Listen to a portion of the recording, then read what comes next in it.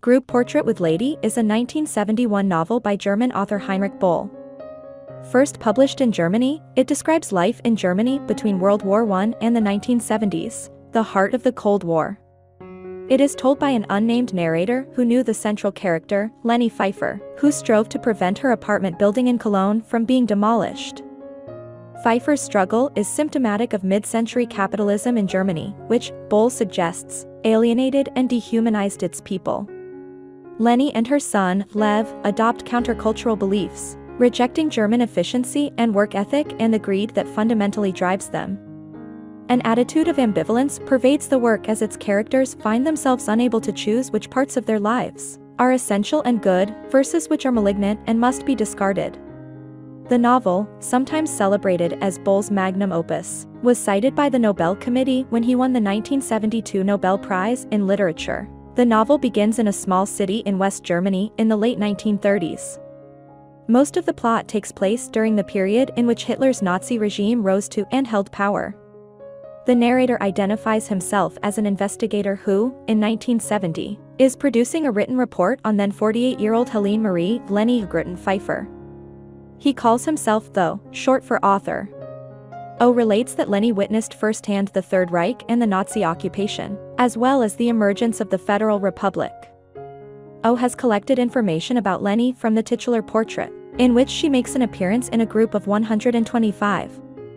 At the beginning of his report, O has already made up his mind. He believes that Leni is indisputably one of the great people of her time, having preserved humanity in the darkest places of German society.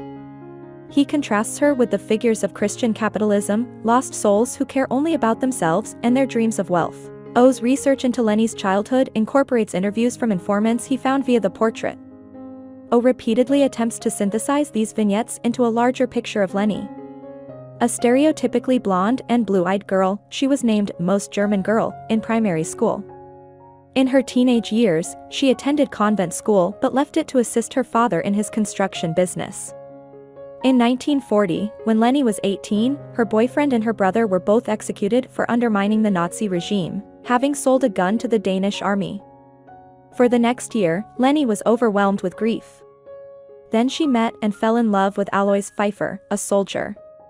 When he died in battle, she returned to her convent school and met with Sister Rahel, a Jewish mystic. Sister Rahel died of malnutrition before the war ended. After Leni's father was thrown in prison for stealing money from the government to enrich his businesses, Leni lost everything except her house. In 1943, she started work at a nursery, where she would spend the next 3 decades. The nursery's owner, Pelzer, employed both Nazis and disguised Jews, as well as communists. One of Pelzer's employees was a Russian prisoner named Boris. He and Leni fell in love and, shortly after, got married. As World War II culminated, they gave birth to a son named Leviticus. Cologne was struck by a severe air raid that nearly killed the family. While dressed in German uniform, Boris was captured by the Allied powers and died captive in the town of Lorraine. Leni then decided to join the Communist Party, though she found it difficult to relate to the party ideology, based in esoteric history and literature to which she had little access.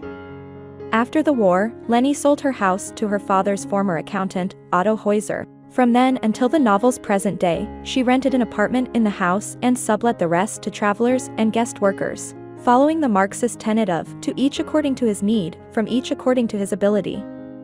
Eventually, the Heusers tried to get rid of Leni and replace her with more capitalist tenants.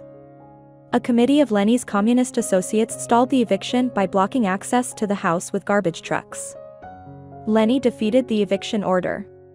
At the end of the novel, O reflects that Leni and her comrades experienced unimaginable despair. He hopes that Leni's life will serve as a model for how to live one's life well despite the horrors of war and injustices of capitalism. I hope you enjoyed this video. Leave a like if you did and be sure to subscribe. Thank you.